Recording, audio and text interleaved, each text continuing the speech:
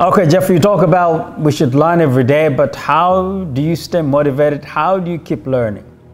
It's actually simple if you decide to be a teacher. If you decide to teach the marketplace, that thing that you're trying to learn, you're going to grow. A teacher benefits the most.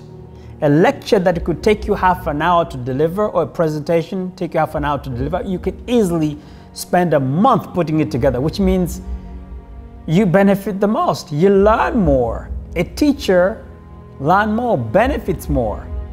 Today, marketing is teaching. Those who inform the marketplace that they're good at what they do, they're the movers and shakers of tomorrow.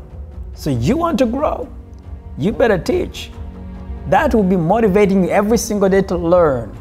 Otherwise, it's not easy to stay learning if you're not actually emptying that glass. Because sometimes if it's full, you have to take something out. And today's marketplace, if teaching is marketing, then you have to get on with it and start teaching. That is how you join the movers and shakers of this market. And if you don't, you're going to be out of work, out of business, and out of survival ammunition.